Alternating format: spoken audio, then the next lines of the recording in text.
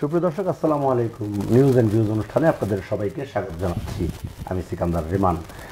আজ আমাদের সঙ্গে আলোচনার জন্য স্টুডিওতে উপস্থিত হয়েছেন মুফাজ্জল করিম, সাবেক সচিব ও রাষ্ট্রদূত। এছাড়াও রয়েছেন ডক্টর আনম এহসানুল হক মিলন, সাবেক শিক্ষা প্রতিমন্ত্রী ও চেয়ারম্যান ইআরআই। আপনাদের দুজনকে আজকের আলোচনায় স্বাগত জানাচ্ছি। ঐতিহাসিক 28শে অক্টোবর যে দিনটি পার হয়ে গেল, আলোচিত 28শে অক্টোবর, এ নিয়ে আনম এহসানুল হক মিলন আপনার কাছে জানতে চাই। গত বছর 28শে অক্টোবর বিএনপির মহাসমাবেশ পণ্ড হয়ে গিয়েছিল। সেখান থেকে বিএনপির মহাসচিব সহ তারপরে সিনিয়র সব নেতাকেই আটক করা হয়েছিল। সে বিভৎস দৃশ্য এখনও গণমাধ্যমে সোশ্যাল মিডিয়ায় ভাসছে এবং এই বিষয়ে আজকে দিনভর রিপোর্ট হয়েছে। আপনার বক্তব্য, মন্তব্য, অভিজ্ঞতা জানতে চাই। ধন্যবাদ আপনাকে। আজকে আমাদের রয়েছেন সাবেক সচিব, সাবেক রাষ্ট্রদূত মুফাজ্জল করিম সাহেব এবং দর্শক শ্রোতা, আসসালামু আলাইকুম। আপনি 28শে অক্টোবর 2023-এর কথা বলছেন, কিন্তু আমার স্মৃতির মানসপটে 28শে অক্টোবর 2006-এর কথা ভাসছে। আমি জানি না আপনি সেটা মনে আছে কিনা। কি বিভৎস সেই দিনগুলো ছিল। টেলিভিশন পর্দায় বাবা দেখেছে তার ছেলেকে কিভাবে লগি বইটা দিয়ে সাপের মতো পিটিয়ে হত্যা করছে। স্ত্রী দেখেছে তার স্বামীকে, কন্যা দেখেছে তার বাবাকে, পুত্র দেখেছে তার বাবাকে। এইভাবে দেখেছে মানুষ কিভাবে আওয়ামী লীগ মানুষকে লগি বইটা দিয়ে পিটিয়ে মেরেছে। সেই ভয়াবহ স্মৃতি আমরা ভুলিনি। এরই নাম আওয়ামী লীগ। এটি কিন্তু ভুলে গিয়েছিল বাংলাদেশের জনগণ। তারপরে তারা কিভাবে এই 1/11-এর জন্ম দিয়ে 6 ঘরের রাজনীতি করে সুড়ঙ্গ পথে টাকা এনে নির্বাচনকে কিভাবে পক্ষপাতিত্ব করে সেই পরবর্তীতে তারা ক্ষমতায় এসেছিল, সেই জায়গায় নাই গেলাম। তারপরে দেখুন এই 28শে অক্টোবর 2023 সাল, যে বিশাল সমাবেশ হয়েছিল বাংলাদেশে, জনাব তারেক রহমান তার ঠিক বছরখানিক আগ থেকে, মানে ডিসেম্বর থেকে, 2022-এর ডিসেম্বর থেকে তিনি নেমেছিলেন সারা বাংলাদেশ থেকে অর্গানাইজ করার। চায়ের দাওয়াত দিয়েছিলেন শেখ হাসিনা, যে বঙ্গভবনে চায়ের দাওয়াত খেয়ে যাক। ভোলাতে সেই দিনে চায়ের দাওয়াতের প্রতিবাদে 2 জনকে গুলি করে হত্যা করা হয়েছে। সারা বাংলাদেশে আমরা দেখেছি তখন এই 28শে অক্টোবর মহাসমাবেশের আগে কিভাবে আমাদের পাবলিক মিটিংগুলোকে ভণ্ডুল করা হয়েছিল। মানুষ মিটিংয়ে 3 দিন আগে এসে তারা সেখানে রান্না করে খেত। ভেলা দিয়ে কিভাবে নৌকা পার হয়ে, নদী পার হয়ে তারা মিটিংয়ে যেত, কিভাবে ট্রেন বাস কত রকম চুরি করে তারা কত কষ্ট করে। সারা বাংলাদেশে 10টি সমাবেশ হয়েছিল, ঐতিহাসিক সমাবেশ। সারা বাংলাদেশ তখন হাসিনা বিরোধী হয়েছিল। সেই অনুষ্ঠানটি শেষকালে ঢাকায় করা হয়েছিল। কিভাবে না নাটক করেছিল। প্রধান বিচারপতির বাড়ির ফটক খুলে দিয়ে বলল সেখানে তাদেরই লোক গিয়েছিল। গাজীপুরের মেয়র জাহাঙ্গীর কিভাবে লোকজন নিয়ে এসে মিন্টু রোডে এসে তার লোকজন নিয়ে এসে লাঠিছোটা দিয়ে কিভাবে অত্যাচার করেছিল। নিজেরাই সেই পুলিশ কিভাবে হত্যা করেছিল। ওই ভাতের হোটেলে হারুনের সেই বিবৃতি আমরা ভুলে যাইনি, তারা পুলিশে হত্যা করেছিল। সেই দিন সাউন্ড গ্রেনেড দিয়ে কিভাবে তারা এই মিটিংয়ে ঝাঁপিয়ে পড়েছিল। সেই বিপ্লব কুমারের দাম্ভিকতা আমরা ভুলে যাইনি। কিন্তু আজকে কি দেখতে পাই, এই বিপ্লব কুমাররা তারা আওয়ামী লীগ করেছে। তাদেরকে যদি কোথাও এই কেউ তাদের বিরুদ্ধে মামলা করে থাকে, সেগুলিকে তারা এখন আওয়ামী লীগ না, তারা মাইনরিটি হয়ে যায়, সেদিকে যেতে চাচ্ছে না। 28শে অক্টোবরেই থাকি। সেই ভয়াবহ 28শে অক্টোবর, সেই দিন বিএনপি যেন নির্বাচনে না আসে, সেই ব্যবস্থাটি তারা করেছিল। তারপর কি করলো, একাধিকবার আমাদের মহাসচিব মির্জা ফখরুল ইসলাম আলমগীরকে অ্যারেস্ট করা হয়েছিল, মির্জা আব্বাসকে অ্যারেস্ট করেছে, আমির খসরু মাহমুদকে অ্যারেস্ট করেছে, রিজভী সাহেবকে অ্যারেস্ট করেছিল। নেই, সকল নেতাকে অ্যারেস্ট করা হয়েছিল একের পর এক এই 28শে অক্টোবর পরপরই। এবং এমন একটি অবস্থা সৃষ্টি করেছে, ভূতুরে অবস্থা সৃষ্টি করেছে সারা বাংলাদেশে, যেটা কেউ রাজপথে না নামতে পারে। সমস্ত কারাগারগুলি বিএনপির নেতা কর্মীদের ভরে ফেলেছিল। তারপর 7ই জানুয়ারি তারা নির্বাচন করলো। সেই নির্বাচন কি আমরা আর মামুরা ডামিরা নির্বাচন করলো। এক পেশি নির্বাচন করে তারা 2014-তে সুজাতা সিং এসে তাদের নির্বাচন করিয়ে দিল। 2018-তে এসে মধ্যরাত্রে নির্বাচন করলো ডিসিএসপিরা। তারা এখনো আমাদের সাথে, মানে এই সরকারের সাথে আছে। এই সরকারের সাথে থেকে তারা এখনো সরকার চালাচ্ছে। জানি না কোন ষড়যন্ত্র তারা করছে। তা আমি 28শে অক্টোবরকে চিহ্নিত করব একটা দুর্বিষহ ঐতিহাসিক 28শে অক্টোবর। এই 28শে অক্টোবর যে খুন তারা করেছে, যে কষ্ট এই জাতিকে দিয়েছে, এটা একটা ঐতিহাসিক দিন হিসেবে উদযাপিত হবে। আগামী দিনে যদি বিএনপি সরকার আল্লাহ যেহেতু এই দেশ চালানোর পরিচালনার দায়িত্ব পায়, 28শে অক্টোবরকে একটা ছুটির দিন ঘোষণা করতে হবে এবং যেই শহীদ তারা করেছে লগি বৈঠা দিয়ে পিটিয়ে তার বিচার করতে হবে। আমি মনে করি এই সেই 28শে অক্টোবর ঐতিহাসিক দিন। এই দিনটি আজকে সারা বাংলাদেশে বিভিন্ন পর্যায়ে উদযাপিত হয়েছে। একটি শোকের দিন, একটি ভয়াবহ দিন, এই আওয়ামী লীগের সন্ত্রাসীদের কর্মকাণ্ড একটি স্মরণ করার দিন ছিল এই 28শে অক্টোবর। যেমনটা এহসানুল হক মিলন বলছিলেন, এই কথাটি শুধু তিনি বলছেন তা নয়, বিএনপি নেতারা বলছেন যে এখনো প্রশাসনের বিভিন্ন পর্যায়ে গত সরকারের সুবিধাভোগীরা আছেন এবং তারা কল কাটিয়ে আসছেন। যেহেতু আপনি প্রশাসনের সর্বোচ্চ পর্যায়ে ছিলেন, আসলে সেই জায়গা থেকে আপনার কাছে অভিজ্ঞতার আলোকে জানতে চাই, রাতারাতি কি এদেরকে সরিয়ে ফেলা সম্ভব? রাতারাতি কি ওদের জায়গায় রিপ্লেস করা যায়? রাতারাতি বলতে আপনি কি বলছেন জানি না, তবে সরিয়ে ফেলা তো নিশ্চয়ই যায়, কারণ তাদের যে আমলনামা এগুলো তো সবখানেই তো লিপিবদ্ধ হয়ে আছে। যে লোকগুলোর কথা মিলন বললেন একটু আগে, এই বিপ্লব কুমার আর অমুক আর তমুক ইত্যাদি, এরাই কিন্তু সব নথিভুক্ত করে রেখেছে। তো ওই সমস্ত, আর এছাড়া বাংলাদেশের কোটি কোটি মানুষ তারা কি দেখে নাই? সবাই দেখেছে। সাক্ষী প্রমাণের কোনো অসুবিধা নাই। আচ্ছা, আর এদেরকে যদি এখন আবার সেই একই দায়িত্বে যদি দেখে আপনি সংস্কার করতে চান বা একটা ফেয়ার ইলেকশন দিতে চান, এটা কাঁঠালের আমসত্ব হয়ে যাবে একেবারে। তো এই জন্যে আমি মনে করি এই চিহ্নিত লোকগুলাকে অবশ্যই সরাতে হবে। আমি আগেও দুই একটা টকশোতে ওই সম্প্রতিকালে বলেছি, অন্তর্বর্তীকালীন সরকারের ক্ষমতায় আসার পরে, যে না, এখন এই ইয়ে থেকে প্রশাসনিক সংস্কারটা হাত দিতে হবে এবং যেগুলো কিছু কিছু করা হয়েছে বটে, কিন্তু এখন পর্যন্ত যারা বিভিন্ন গুরুত্বপূর্ণ পদে রয়েছে এবং সরকারের নিশ্চয়ই জানা আছে, জানা না থাকলে জেনে নিতে হবে যে গুরুত্বপূর্ণ পদগুলোতে কারা রয়েছে এবং তাদের কি ভূমিকা ছিল গত 5-7 বছর বা তারও বেশি সময় ধরে। এবং এটা তো ঠিক কথা, 28শে অক্টোবর এখন হঠাৎ করে এত একটা মানে কালিমা লিপ্ত একটা দিবস কেন হয়ে গেল? তার কারণ এটা আমরা পরিষ্কার মনে আছে আমাদের।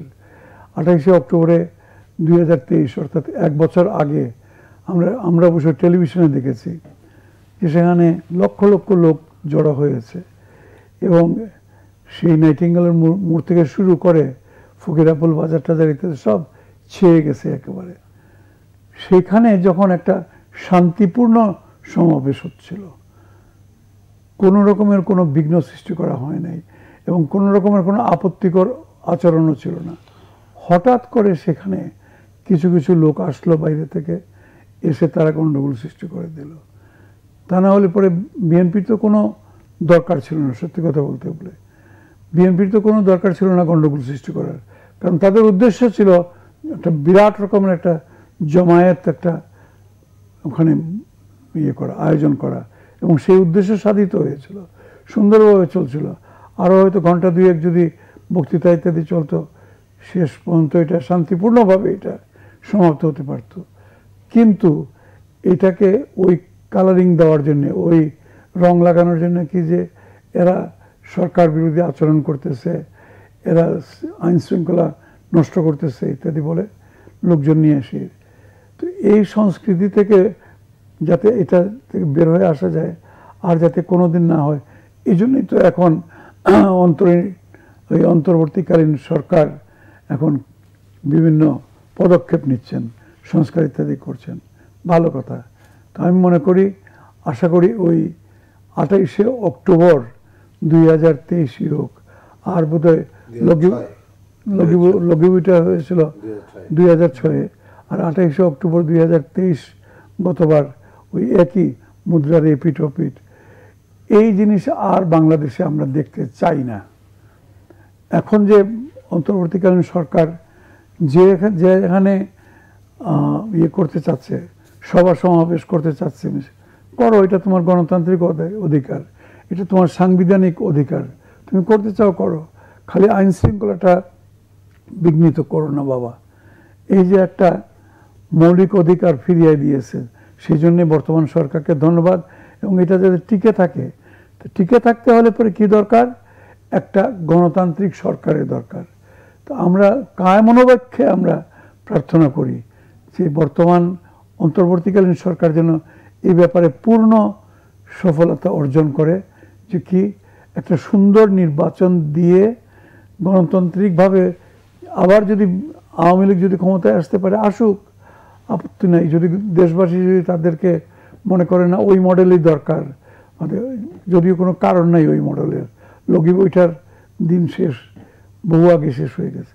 তো যাই হোক, যদি আনতে চায় আনুক, কিংবা যদি মনে করে যে না তা না, অন্য কোনো দল বা অন্য কোনো রকমের, কিন্তু মানুষের মানে এটা একটা সাংঘাতিক রকমের একটা আকাঙ্ক্ষা কি তারা তাদের গণতান্ত্রিক অধিকারটা ভোট দিবে। কত বছর ধরে মানুষ ভোট দেয় না। আজকালকার প্রজন্মের যারা মনে করুন 20, 25, 30, এরা যাদের বয়স 30-35 হয়েছে, তারা একটাও ভোট দিতে পারে নাই, যদিও তারা ভোট দেওয়ার জন্য যোগ্য হয়েছে বয়সের দিক থেকে বহু আগেই। তো সেই কারণে আমি মনে করি এখন দেশবাসী প্রত্যাশা যেটা, সেটা এই সরকার পূরণ করতে পারবে। এবং তার জন্যে ঐক্যবদ্ধভাবে, এই ঐক্যটা কিন্তু খুব দরকার, প্রত্যেকটা রাজনৈতিক দল ঐক্যবদ্ধভাবে এই বর্তমান সরকারকে সহায়তা প্রদান করা উচিত। এবং তারপরে একটা গণতান্ত্রিকভাবে নির্বাচিত সরকার যাতে এই দেশে আসে, প্রতিষ্ঠিত হয়, সেই চেষ্টা করা উচিত। অন্য কোনো দাবি দাওয়া এগুলো সমস্ত গৌণ, একমাত্র ইয়ে হওয়া উচিত এটা। আর যারা অবশ্যই এই হাজার হাজার লোককে যারা মানে কচুকাটা করেছে এই আগের সরকারের যারা, তাদেরকে নিশ্চয়ই বিচারের সম্মুখীন করতে হবে, তিনি যেই হন। এবং এই ব্যাপারে এখন আমি দেখতে পাচ্ছি, এটা আমার ব্যক্তিগত ধারণা, যে এটা করা খুবই সহজ, যদি যিনি নেতৃত্বে ছিলেন তাকে যদি দেশে আনা যায়। এবং দেশে আনা যাবে তখনই যখন আমাদের সবচেয়ে কাছের প্রতিবেশী, সবচেয়ে কাছের বন্ধু, যিনি সবসময় বলেন আমাদের ঘনিষ্ঠ বন্ধু, আমরা মনে করি অবশ্যই তারা আমাদের বন্ধু। তবে বন্ধুত্ব খালি মুখে বললে হবে না, পরিচয়, বিপদেই বন্ধুর পরিচয় হয়, একটা কথা আছে। আমাদের বাংলাদেশ এখন গণতন্ত্রের দিক পুনঃপ্রতিষ্ঠার জন্যে একটা সংকটময় সময়ের মধ্যে যাচ্ছে। এই সময়টাতে যা যা করণীয় সেটা সবাই করতে। এখন যদি কেউ কাউকে কোনো খুনের আসামিকে যদি প্রশ্রয় দেয়, আশ্রয় দেয় এবং সব ধরনের সহায়তা দেয়, তাহলে তো এটা বন্ধুত্বের পরিচয় হবে না। তো আমি আশা করি ইনশাআল্লাহ জনগণের প্রত্যাশা যেটা, এই দেশের আপামর জনসাধারণ যেটা চায়, তারা কোনো এই মুহূর্তে তারা কোনো আওয়ামী লীগও চায় না, বিএনপিও চায় না, কিছু চায় না। তারা কি চায়, যে আমার গণতান্ত্রিক অধিকার ফিরিয়ে দাও, আমি গণতান্ত্রিকভাবে আমার ভোটটা যেন আমি দিতে পারি, এবং দেওয়ার পরে যে সরকার আসবে আসুক, এটা সকলের মনের কথা। আশা করি এটা প্রতিষ্ঠিত হবে। প্রশাসনে যারা আছেন সে বিষয়ে আলোচনা হচ্ছিল, চিহ্নিত অনেকে আছেন যারা এখন পর্যন্ত দায়িত্ব পালন করছেন, ঘাপটি মেরে যারা আছে তাদের ব্যাপারে কি হবে? দেখুন, ঘাপটি মেরে আছে এই দেশে যেইভাবে সরকার চলেছিল, বা মিডিয়ার যে রকম ভূমিকা ছিল, বা ইন্টারনেট বা অন্যান্য, ঘাপটি মেরে আছে যারা, তাদের কিন্তু দে আর আইডেন্টিফাইড, ভেরি সিম্পল। আপনি কি মনে করেন বিসিএস এক্সামে যারা টিকে ছিল ভাইভাতে তাদের রিপোর্ট কি এনএসআই ডিজিএফআই নেয়নি এলাকা থেকে? পুলিশে যাদের নিয়েছিল এগুলি তারা দেখেছে এবং তাদের ডিএনএ টেস্ট করেছে তারা আওয়ামী লীগের ঘরানার কিনা, এইভাবে মুক্তিযুদ্ধের কথা বলে কোটা বানিয়ে বৈষম্য তৈরি করেছিল। দেখুন 2014-তে মানে আমরা জেনারেশন জি যারা আজকে আন্দোলন করলো, যারা আজকে শহীদ হলো, যারা আজকে একটা সুন্দর বাংলাদেশ আমাদেরকে উপহার দিল, যার কারণে আমি এখানে এসে টক শো করতে পারছি, নির্বিঘ্নে কথা বলতে পারছি, মুক্ত বাতাসে বিচরণ করছি, সকলেই বিদেশ যারা পালিয়েছিল সকলেই এসছে এই বাংলাদেশে। এরা 1997-এ তাদের জন্ম, যদি জেনারেশন জির কথা বলি আপ টু 2013। এই যে 97-এ যারা জন্ম তারা কিন্তু 2014-তে 18 বছর হয়েছিল, তারা ভোটার ছিল, তারা ভোট দিতে পারে নাই। 2014 দিতে পারে নাই, 2018 যখন তাদের 23 বছর হলো তখনও দিতে পারলো না। তাদের যখন 28 বছর হলো 2024-এ তখন তারা দিতে পারলো না। এই যে প্রায় 3.5 কোটি ভোটার তাদেরকে ভোট থেকে বঞ্চিত করলো, এই যে নিউ জেনারেশন আমরা জেনারেশন জি যাদেরকে বলি, এই তারা আজকে এখানে রক্ত দিয়ে আত্মহতি দিয়ে এই দেশটিকে আবার আমরা পুনরায় স্বাধীন করলো। এবং সব রাজনৈতিক দল সকলে ছিল, বিএনপি ছিল যেটা আপনি 28 অক্টোবর দিয়ে বললেন। আজকে এই স্বাধীনতা পাওয়ার পর আবারও আমরা দেখছি যে না সেখানে ষড়যন্ত্র চলছে। আমরা দেখছি পার্শ্ববর্তী দেশ সেই ষড়যন্ত্রের সাথে রয়েছে, তারা চাচ্ছে যে কোনো একটা কিছু এই দেশের সাথে হোক, এবং আমাদের সাথে এখনো সম্পর্ক এখনো তৈরি হয়নি। সেই জায়গাটিতে এসে আমরা বলবো যে আগামী দিনে এই যারা ঘাপটি মেরে আছে তারা যে কোনো সময় আমাদের জন্য একটা বিরাট কাল হয়ে দাঁড়াতে পারে। আপনি 2000 উনি তো সরকারি এসএসপি অফিসার ছিলেন, উনি ডিস্ট্রিক্ট কমিশনার যখন ছিলেন, মানে আনবিলিভেবল ওনার প্রশংসা আপনি ওনার কলিগদের কাছে শুনতে পাবেন যে উনি কি করেছিলেন। তাহলে এই ডিসি এসপিরাই তো 2018 মধ্যরাতে নির্বাচন করেছিল, এটা কি অস্বীকার করার কোনো জো আছে? তারা সরকারের কর্মচারী হয়ে, দেশের সার্ভেন্ট অফ দ্য কান্ট্রি হয়ে তারা একটি দলকে, একটি সরকারকে এখানে জগদ্দল পাথরের মতো তারা প্রতিষ্ঠিত করেছিল।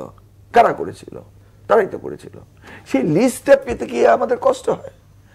আজকে তাদের সম্পর্কে কোনো শ্বেতপত্র বেরোচ্ছে না, আজকে সকলেই আবার মিশে গেছে, ঘুরে ফিরে সকলের সাথে চলে আসছে।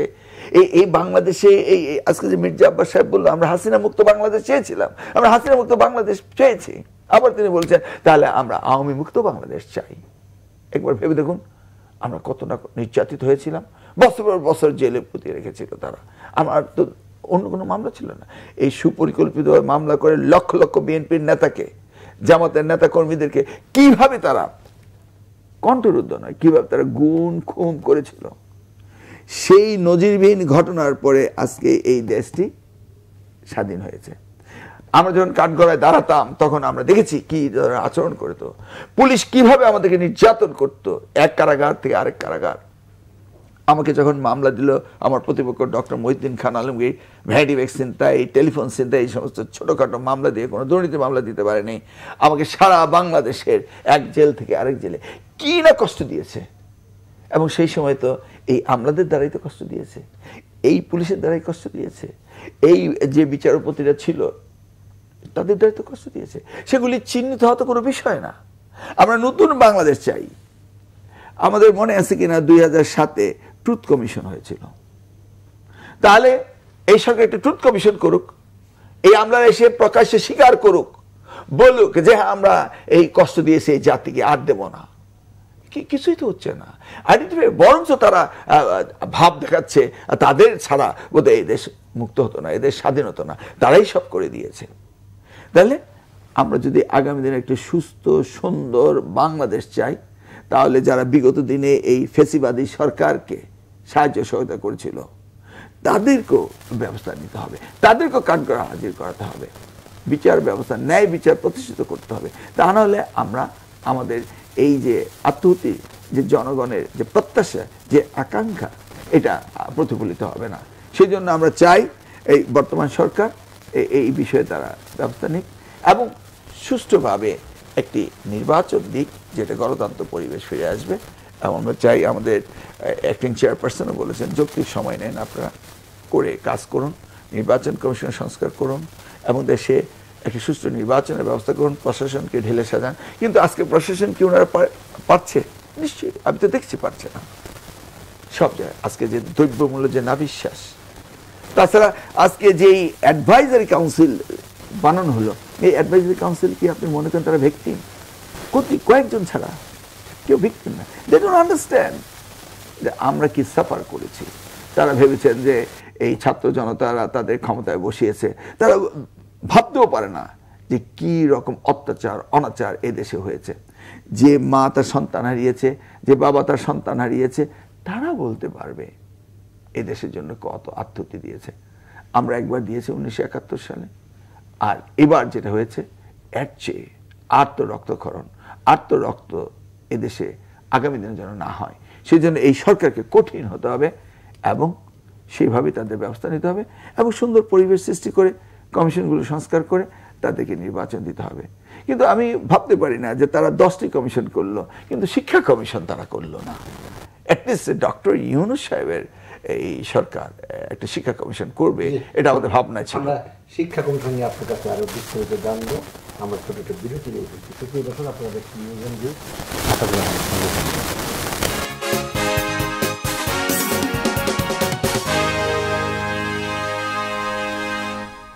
সুপ্রিয় দর্শক, বিরতির পর নিউজ এন্ড ভিউজে আরও একবার স্বাগত জানাচ্ছি। আমি সিকান্দার রেমান। মোফাজ্জল করিম, আনম এহসানুল মিলন সাবেক আমলাদের বিষয়ে কিছু বক্তব্য দিচ্ছিলেন। তিনি বলছিলেন যে সরকারের এই সমস্ত কাজ, এগুলি খারাপ কাজ, আমরা সহায়তা করেছি। সহায়তা করা ছাড়া কোনো বিকল্প ছিল কিনা? আমলাদের কাজ হচ্ছে নির্দেশ পালন করা, জি, প্রধান কাজ। তবে সেই নির্দেশ, এখন মনে করেন উনি আমার বস, উনি আমাকে আদেশ দিলেন এখানে বসে বসে গুলি করেন, গুলি করেন এক্ষুনি। তা আমি বলতে হবে না, না গুলি করাটা ঠিক, তাই না? কেন গুলি করব? এটা পয়েন্ট আউট করার কথা। আসলে কিন্তু মিলন ওইটাই বলতে চাচ্ছেন যে অন্ধের মতো, এই যে কৃতদাসের মতো যে আদেশ পালন করা আর কি, এটা করা ঠিক হয়নি। অবশ্য এখানে একটা কথা বলা উচিত, সব সময় প্রতিবাদ করা যায় না, পয়েন্ট আউট করা যায়, নিশ্চয়ই পয়েন্ট আউট করা যায়। আমরা সারা জীবন চাকরিতে ইনশাল্লাহ তা করেছি। যখন হয়েছে দেখছি একটা ভুল সিদ্ধান্ত দিয়েছে, এক লাইনে একটা উদাহরণ দেই। আমি ডাইরেক্টর জেনারেল ফুড ডিপার্টমেন্টের ছিলাম। তো সেখানে আমার যিনি মন্ত্রী ছিলেন, নাম বলবো না, আল্লাহ তাআলা তাকে উঠাই নিয়েছেন দুনিয়া থেকে। তিনি একটা একদম মানে আইন বিরুদ্ধ একটা বেআইনি একটা আদেশ দিলেন, দিয়ে বললেন যে এটা করতে। আমি আমার ডাইরেক্টর, আমার অধীনে যে ডাইরেক্টর ছিল তাকে ডেকে বললাম, খবরদার, ডোন্ট ডু ইট, এটা করবেন না। বলে স্যার এটা মিনিস্টার সাহেব দিয়েছে। আমি বললাম মিনিস্টার সাহেবকে আমি পয়েন্ট আউট করবো। পয়েন্ট আউট করেছি, মিনিস্টার ওয়াজ কম্পেলড। আমি বলছি স্যার এটা করলে পরে তো আইন বিরুদ্ধ কাজ হলে পরে ইত্যাদি। যাই হোক, এই কাজটা করার দরকার, প্রত্যেক আমলারই করা দরকার। যখন দেখা যাবে যে একটা বেআইনি আদেশ দেওয়া হয়েছে বা এমন একটা আদেশ দেওয়া হয়েছে যেটা জনগণের বিরুদ্ধে যাচ্ছে, এটা রাষ্ট্রের বিরুদ্ধে যাচ্ছে, এটা তো পয়েন্ট আউট করার বা একদম সম্পূর্ণ বেআইনি, আইনে আছে একরকম আর আদেশ দেওয়া হচ্ছে আরেক রকম, সেটা পয়েন্ট আউট করার দায়িত্ব হচ্ছে গিয়ে সেই আমলাটির। তো যাই হোক, তবে এই কথাটা বলার জন্যই আমি একটু চাচ্ছি, আপনার মনোযোগ চাচ্ছি। সব সময় এটা সম্ভব হয় না। যদি বলা হয় ও আচ্ছা তুমি করবে না এটা, দাঁড়ান আপনি বেশি বোঝেন, মানে ফেসিজম যেটা শব্দটা আজকাল খুব চলছে, আগে তো কেউ বুঝতো না। এখন একতন্ত্র যেটা আর কি যখন চালু হয়ে যায়, আমি যা বলেছি এটাই আইন, আমার কথার উপরে কোনো কথা চলবে না, এই পরিস্থিতি যখন দাঁড়ায় তখন বিষয়টা একটু জটিল হয়ে যায় বটে। পয়েন্ট আউট করলে পরে হয়তো এই বেশি কথা বলে সহায় দাও, এরকম ভুরি ভুরি এক্সাম্পল গত 15-16 বছরে কিন্তু হয়েছে। ফলে আমলাতন্ত্রের একেবারে মেরুদণ্ড ভেঙে দেওয়া হয়েছিল। তাদের মধ্যে যে সবাই যে একেবারে খুব হাত কসলানো আর তৈলাক্ত করার মতো মানসিকতা ছিল তা না, তাদের মধ্যেও মেরুদণ্ড সোজা করে, শির দ্বারা সোজা করে আদেশ পালন করার বা দায়িত্ব পালন করার লোক অনেকেই ছিল, বেশিরভাগই তারা ছিল, কিন্তু ওই যে বললাম তাদেরকে এরকম থ্রেট করে বা ইয়ে করে, যাই হোক দমন করে তাদের বিরুদ্ধে অ্যাকশন নেওয়া হয়েছে। তো হাওয়ার আমার শেষ কথাটা হচ্ছে এই সমস্ত ঘটনাবলী যেটার পরিসমাপ্তি 5ই আগস্ট তারিখে যেটা হলো, এর থেকে বর্তমানে যে আমলারা মানে দায়িত্ব পালন করছেন, একেবারে সচিব থেকে শুরু করে ইউএনও পর্যন্ত বা অন্যান্য ডিপার্টমেন্টেরও তাই, শুধুমাত্র জনপ্রশাসন নয়, এছাড়াও পুলিশ প্রশাসন আছে, তারপরে অন্যান্য জেলা ডেভেলপমেন্ট মিনিস্ট্রি যেগুলো রয়েছে, শিক্ষা বলেন বা ইয়ে বলেন, চিকিৎসা বলেন, স্বাস্থ্য বলেন বা ইয়ে বলেন, সবার প্রতি আমার অনুরোধ যে আপনারা, এখন তো পরিস্থিতি চেঞ্জ হয়েছে, আপনি যদি পয়েন্ট আউট করেন না স্যার এটা করা যাবে না, বা না ম্যাডাম এটা করা যাবে না, এটা আইনে এই আছে, তাহলে এখন আপনার ভয়ের কোনো কারণ নাই। বরং যদি একজন সৎ, নির্ভীক এবং দেশপ্রেমিক নেতা যদি হন, মন্ত্রী যদি হন, উপদেষ্টা যদি হন, তিনি বলবেন তখন, ও তাই, ধন্যবাদ সেক্রেটারি সাহেব, এটা পয়েন্ট আউট করে ভালো করেছেন। আমি নিজে সচিব ছিলাম কয়েকটা মিনিস্ট্রিতে এবং তখন পয়েন্ট আউট করেছি। আমার অবশ্য সবসময় যে কপাল ভালো ছিল তা না, দুই এক সময় দুই একজন, নাম বলবো না, দুই একজন এমনও পেয়েছি আর কি, তারা তখন আমার বিরুদ্ধে খেপে গেছেন, খেপে গিয়ে প্রধানমন্ত্রীর কাছে নালিশ করেছেন, এই সমস্ত। তো যাই হোক, কিন্তু আমি আমার সিদ্ধান্ত থেকে আমি বিচ্যুত হই না, আমি না এটা করা যাবে না। একজন লিখে দিয়েছেন, মানে অনুমতি দিয়ে দিয়েছেন, আমি এটাকে বলেছি দেওয়া যেতে পারে না, অমুক আদেশ বা অমুক প্রজ্ঞাপন বা অমুক আইন, এটা করা যাবে না। তো এটা আমি আমার সহকর্মীদের, আমার অনুজ প্রতিম সহকর্মীদের কাছে, তোমাদেরই একজন প্রবীণ ভাই বলো বা তোমাদের সহকর্মী বলো, এই হিসাবে বলতেছি, প্লিজ তোমার নিজের বিবেকের দিকে তাকাও, বিবেক পরিষ্কার রেখে আল্লাহর ওয়াস্তে তোমরা সৎ পথে থেকো এবং ন্যায়ানুগভাবে তোমরা চলার চেষ্টা করো, আইন যেটা বলে সেটা। আর যদি দেখো যে তোমার বসেরা, সেটা প্রফেসর ইউনিসি হন আর যে কোনো একজন উপদেষ্টা হন, তিনি সৎভাবে, তিনি ন্যায়ের ভিত্তিতে তিনি একটা আদেশ দেন, কেমন ন্যায়ানুগ আদেশ যদি হন, তাহলে অবশ্যই তোমরা তাকে সহায়তা করবে, কারণ দেশ এখন সকলের সেবা চায়। তো এটাই আমার অনুরোধ বর্তমানে। আমরা একটু ভিন্ন প্রসঙ্গে যেতে চাই আনময় হাসানুল্লাহ আপনার কাছে। গত বেশ কয়েকদিন ধরে, বিশেষ করে 5 আগস্টের পর থেকেই রাজনীতি কে করবে, কোন দল করবে, কোন দল করবে না, এমন বিষয়ে আলোচনা হচ্ছে। জামাত বলছে বাংলাদেশের রাজনীতি করার নৈতিক অধিকার আওয়ামী লীগের নেই। তিনি প্রশ্ন রেখে বলেন, জামাতের আমির, যারা জাতির বিরুদ্ধে যুদ্ধ করেছিল তারা নির্বাচনে ভোট চাইবে কার কাছে? উল্টো দিকে গণতন্ত্র মঞ্চের নেতারা বলছে নির্বাহী আদেশে রাজনৈতিক দল নিষিদ্ধ করার মতো আত্মঘাতী পথে না হাঁটাই হবে বাঞ্ছনীয়।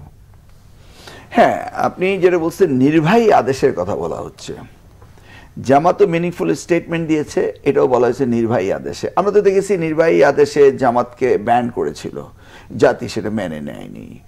আমি মনে করি আওয়ামী লীগ কি করলে একটি দল তারা রাষ্ট্রদ্রোহী দল হতে পারে এবং তাদের কাঠগড়ায় বিচারের মাধ্যমে তাদেরকে নিষিদ্ধ করতে হয়, এমন কি ঘটনা আওয়ামী লীগ করেছে, এটা আমাদের চুরচেরা বিচার করতে হবে। কি তারা করেছে অ্যান্টি স্টেট, আর কি না করলে তাদেরকে ছেড়ে দেওয়া যায়, সেইগুলি করেছে কিনা, দেয়ার শুড বি ইন্ডিকেটর। তো তাদের ধর্ষণ, খুন, রাজানি, লুট পাট, চুরি চামারি, টেন্ডারবাজি, এমনও কর্ম না করেছে, শেষ পর্যন্ত হেলিকপ্টার দিয়ে এদেশের জনগণকে, যেটা আমরা প্যালেস্টাইনে দেখি ইসরায়েলিরা করে, সেইভাবে গুলি করে হত্যা করেছে এই দেশের মানুষগুলোকে। এখন হত্যা যারা করেছে ইন্ডিভিজুয়ালি তাদের বিরুদ্ধে বিচার হতে পারে।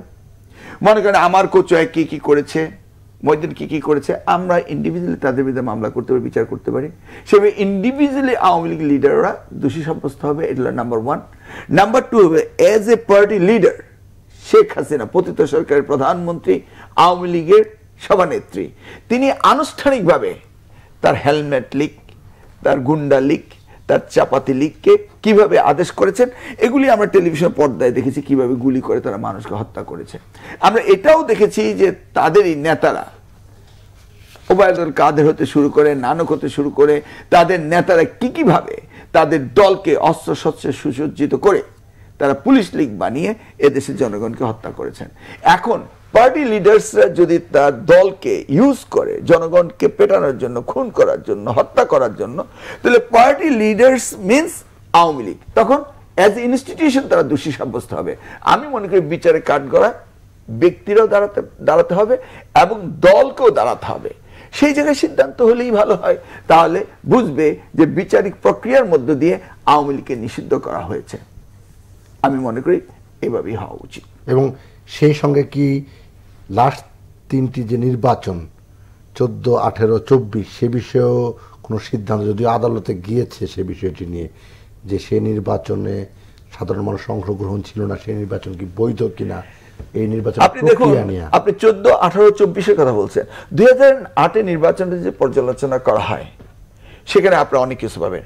এমনকি 2018 নির্বাচনে ইলেকশন কমিশনকেও সেখানে আপনি পাবেন তারা কিভাবে সুপরিকল্পিতভাবে এই এরিয়া ডিমার্কেশন করে আওয়ামী লীগকে জিতানোর যে তারা পরিকল্পনা করেছিল, এবং তারা মোবাইল নেটওয়ার্ক অন রেখে মব অ্যাটাক করে কিভাবে সেন্টার, এটা কিন্তু 2008 থেকে শুরু হয়েছে।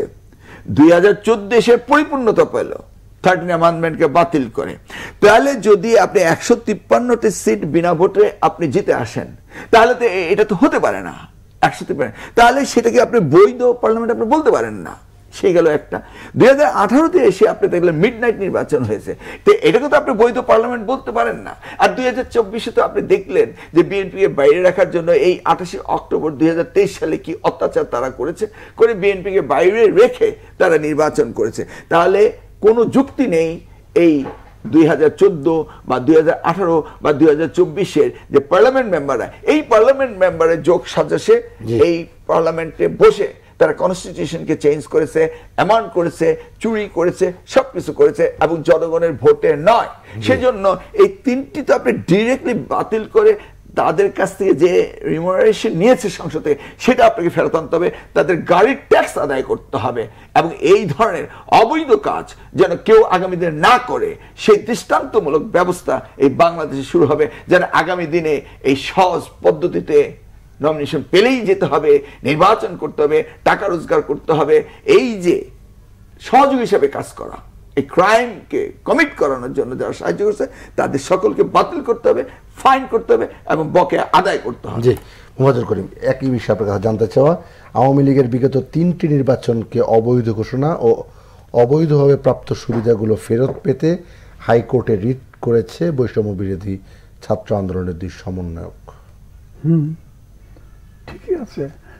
ঠিকই আছে, কারণ যে ব্যবস্থাই নেওয়া হোক না কেন, দলকে নিষিদ্ধ ঘোষণা করা, আওয়ামী লীগের মতো দলকে বা কাউকে জেল, জরিমানা, ফাঁসি ইত্যাদি দেওয়ার, যেটাই হোক না কেন, আমার একটাই বিনীত আরজ, আইনের মাধ্যমে যান, আইন অনুযায়ী করেন।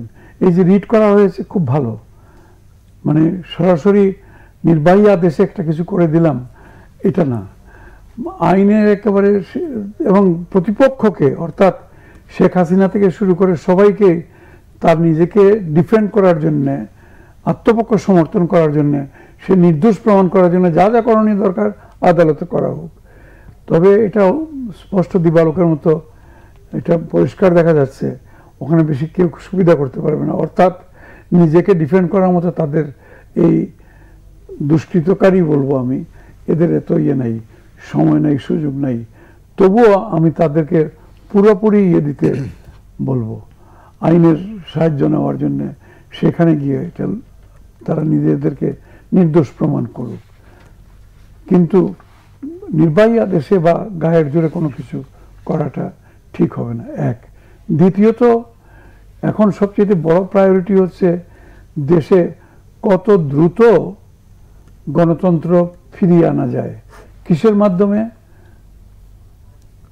ভোটের মাধ্যমে, নির্বাচনের মাধ্যমে।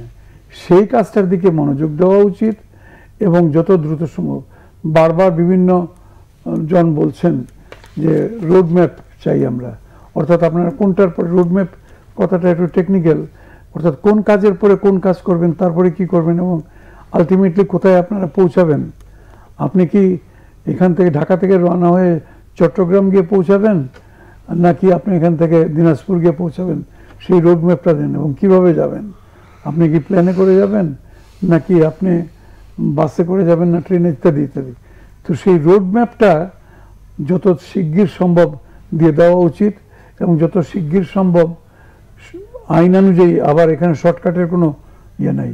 তাতে যদি আপনার 6 মাস লাগে, 9 মাস লাগে, 1 বছর লাগে, লাগুক, দেন, দিয়ে নির্বাচন দেন, দিয়ে একটা নির্বাচিত সরকার আসুক, যেই আসুক নির্বাচিত সরকার, তার মাধ্যমে এগুলা করা উচিত। আমি মনে করি এটা ইটস এ মাস্ট, কারণ আইন অনুযায়ী না করলে পরে আবার একটা বিশৃঙ্খলা সৃষ্টি হবে এবং এটা স্থায়ী হবে না। জি এহসানুল মিলন, আপনি বিরতির আগে শিক্ষা কমিশন নিয়ে কথা বলতে চেয়েছিলেন। এত কমিশন হলো, শিক্ষা কমিশন তো হলো না। শিক্ষা ক্ষেত্রে যত অনিয়ম এবং যত অব্যবস্থাপনা যেগুলো আপনি দীর্ঘদিন ধরে বলে আসছিলেন, সেই বিষয়ে আসলে সমাধানের কোনো পথ তো তৈরি হচ্ছে না, কি বলবেন আপনি? হ্যাঁ, আমি খুব আশাহত হয়েছি যে এই সরকার প্রথম 6টি সংস্কার কমিশন করলেন, এটা খুব প্রয়োজন ছিল। তারপর আরো 4টি করলেন, কিন্তু শিক্ষা কমিশন দেখতে পাইনি। কারণ আমার ভাবনায় ছিল যে বিশ্বখ্যাত নোবেল লরিয়েট তিনি এখন দায়িত্ব পেয়েছেন, তিনি সবচেয়ে বেশি ইম্পর্টেন্স দেবেন শিক্ষাকে। কিন্তু সেই জায়গায় আমরা দেখলাম শিক্ষাকে পাশ কেটে দেওয়া হচ্ছে। আমার প্রস্তাবটা ছিল সুনির্দিষ্ট, বাংলাদেশে 5 কোটির মতো ছাত্র শিক্ষক মিলিয়ে এই সেক্টরে আছে। পৃথিবীর অনেক দেশ আছে যেখানে 5 কোটি জনসংখ্যাও না। দেখুন, সেই জায়গায় আমি বিশ্বাস করি এমন একটি স্থায়ী শিক্ষা কমিশন দরকার। আমরা এর আগে যে সমস্ত কমিশন ডক্টর কুদ্দুতি খোদা হতে শুরু করে আমাদের সময় এমাজউদ্দিন স্যার, মনিরুজ্জামান মিয়া বা খালিকুজ্জামানের কমিশন যেটা 2010 সালে করলো, সেটা আজকে 2024 সাল, 14 বছর আগেও তারা এটাকে কোনো অবস্থাতে ইমপ্লিমেন্ট করেনি। তো এই শিক্ষা কমিশনকে যদি আমরা গুরুত্ব না দিই এবং স্থায়ী একটি শিক্ষা কমিশন আমরা চাই, যে শিক্ষা কমিশন এম্পাওয়ার্ড হবে এবং রিপোর্টিং করবে to the prime minister, they are not executive authority, but এই শিক্ষার যে ব্যাপক পরিবর্তন হচ্ছে, মডার্নাইজেশন হচ্ছে, বা এই আমাদের এই জেনারেশন জি বা জেনারেশন আলফার সাথে যে যুগ উপযোগী শিক্ষা ব্যবস্থা প্রণয়ন করার দরকার রয়েছে, সেই জায়গাগুলোকে প্রতিনিয়ত যে চেঞ্জেস অ্যান্ড মডিফিকেশন দরকার, সেই জন্য আমি মনে করি এই বিশাল শিক্ষা মন্ত্রণালয়ের জন্য একটি স্থায়ী শিক্ষা কমিশন গঠন হোক, যেটা এই শিক্ষাকে এই ব্যাপক ব্যবস্থা উন্নয়নের জন্য সাহায্য করবে, সেটা আমি মনে করি। আর তাছাড়া যেটা আমাদের বাজেটের ব্যাপারে আমরা চাচ্ছি যে জিডিপি 6% হোক, যেটা হওয়া উচিত, বাজেটও এটাকে বাড়াতে হবে। অর্থাৎ আমি মনে করি এই সরকার শিক্ষাকে সবচেয়ে বেশি গুরুত্ব দেওয়া উচিত। বিলম্ব হলো, শুরু তারা করতেই পারে, নিশ্চয়ই তারা করবেন, এই আশা আমার আছে। যে একটা গুরুত্বপূর্ণ বিষয়, সেটা হচ্ছে রাষ্ট্রপতির অপসারণ। এর আগে আমি একটু একটা লাইন বলতে চান শিক্ষার ব্যাপারে। হ্যাঁ, যেটা মিলন যেটা বলেছেন, এবং তিনি একজন প্রাক্তন মন্ত্রী এই শিক্ষারই, ঠিকই বলেছেন। তবে বর্তমান সরকারের হাতে কতটুকু সময় আছে? শিক্ষা কমিশন বা এরকম অনেক কিছু জরুরি আমাদের জীবনে রয়েছে, যেগুলো হাত দিলে পরে তাদেরকে তাহলে আমরা স্বীকার করে নিতে যে আরো 5 বছর থাকেন ক্ষমতায়। মিলন ভাইয়ের বক্তব্যটা বোধহয় এরকম যে শুরুটা হোক, আর শুরুটা হোক, পরে কাজ চলমান থাকুক। না, এটা আমি একমত নই। শুরুটা সংস্কার কমিশনটা আমি পার্মানেন্ট কমিশন চাচ্ছি। ওই তো পার্মানেন্ট কমিশন বা শুরু হওয়া ইত্যাদি, এটা আমরা নির্বাচিত সরকারের জন্য রেখে দেই। কারণ তারা কিভাবে চাইবে সেটা হয়তো ইউনূস সাহেবের সরকারের সঙ্গে নাও মিলতে পারে। এই জন্য আপাতত সবচেয়ে বেশি দরকার, এটা মিলন স্বীকার করবেন কিনা জানি না, করবেন বোধহয়, নির্বাচনেরও আগে ডাইল বাচ্চা দ্রব্যমূল্য একেবারে মানে এমন অবস্থায় পৌঁছে গেছে যে সাধারণ মানুষ না রাস্তায় নেমে যায়। আমি ওই ভয় পাচ্ছি, কিন্তু আমি মিলন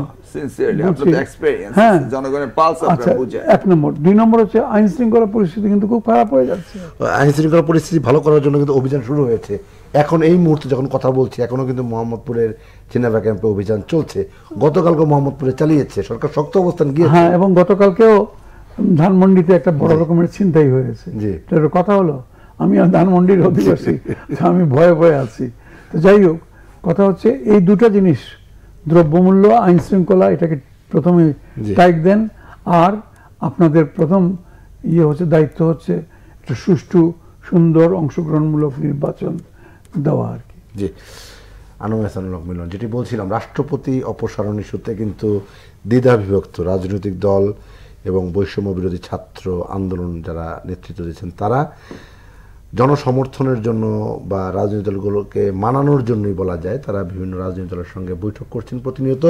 সবশেষ তারা গণ অধিকার পরিষদের একাংশের সঙ্গে বৈঠক করেছে। সেখানে তারা একমত হয়েছে যে অবিলম্বে রাষ্ট্রপতি শাহাবুদ্দিনের অপসারণ করাতে হবে এবং অপসারণের জন্য তারা রাজনৈতিক দলগুলোর সঙ্গে ধারাবাহিক বৈঠক অব্যাহত রাখবে। যদিও বিএনপি বলছে রাষ্ট্রপতিকে অপসারণের বিষয়ে আবেগের বশবর্তী হয়ে কোনো সিদ্ধান্ত নিলে সাংবিধানিক শূন্যতা তৈরি হতে পারে। দেখুন, এই কথাটা কিন্তু আলোচনার দাবি রাখে। বিএনপি যেটা বলেছে, আমাদের দেশে বর্তমান কনস্টিটিউশনে যে রাষ্ট্রপতি, তিনি কিন্তু বিশাল কোনো ক্ষমতার অধিকারী না, এটা অর্নামেন্টাল। তো অর্নামেন্টাল একটা জিনিসকে আমরা এই একটা চলমান প্রক্রিয়া থেকে হঠাৎ করে বের করে দেওয়াটার পক্ষে তো নাই যেতে পারি আমরা, কারণ দিস ইজ অর্নামেন্টাল। রাষ্ট্রপতি কালকে সকালবেলা চেঞ্জ করে নিয়ে আসলে যে বিরাট পরিবর্তন হবে, সরকার মাঠে কাজ করতে পারবে, দৈব বললে কমে যাবে, শিক্ষাক্ষেত্রে আইন শৃঙ্খলা সব উন্নতি হয়ে যাবে, বিষয়টা তো তা না।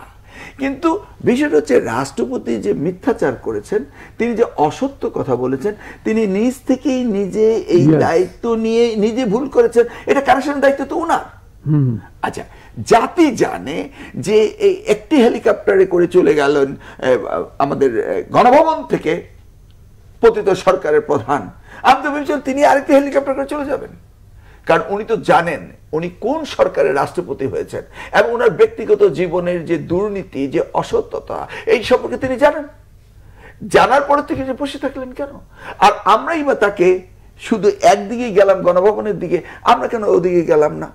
আর তখন যে একটা প্রি প্ল্যান হয়েছিল যে রাষ্ট্রপতিকে রেখে একটি সরকার প্রতিষ্ঠিত করা বা সুপ্রিম কোর্টের রেফারেন্স নিয়ে করা, সেই সময় এটা ভেবেচিন্তেই করা হয়েছিল। বিএনপি শুধু বলছে যে কোনো রকমের যেন শূন্যতার সৃষ্টি না হয় এবং অচল অবস্থার সৃষ্টি না হয়, এই চলমান পদ্ধতিতে যেন সুষ্ঠুভাবে চলে।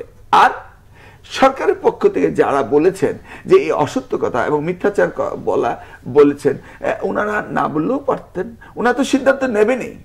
এখন সরকারও আগ বাড়িয়ে কথা বলে ফেলছেন, রাষ্ট্রপতি অবৈধ কাজ করে ফেলেছেন, মিথ্যাচার বলেছেন, উনি শপথ ভঙ্গ করেছেন। তাহলে সরকারের পক্ষ থেকে এটা বলা হয়েছে, রাষ্ট্রপতি নিজেও সেটা করেছেন।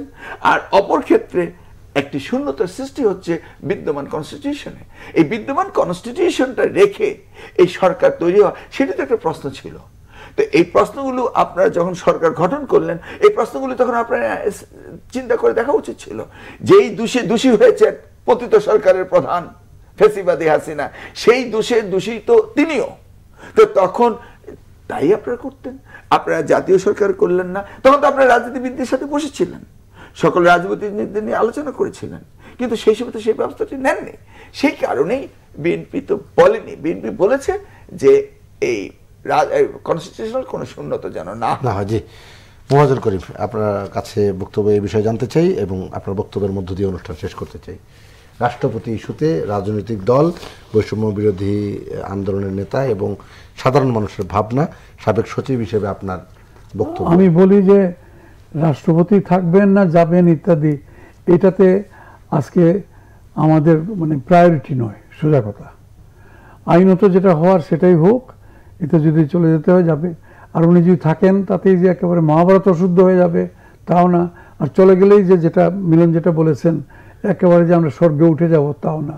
অতএব এই ইস্যুটা নিয়ে খামাকা একটু বেশি আমার মনে হয় ইম্পর্টেন্স দেওয়া হচ্ছে আর কি।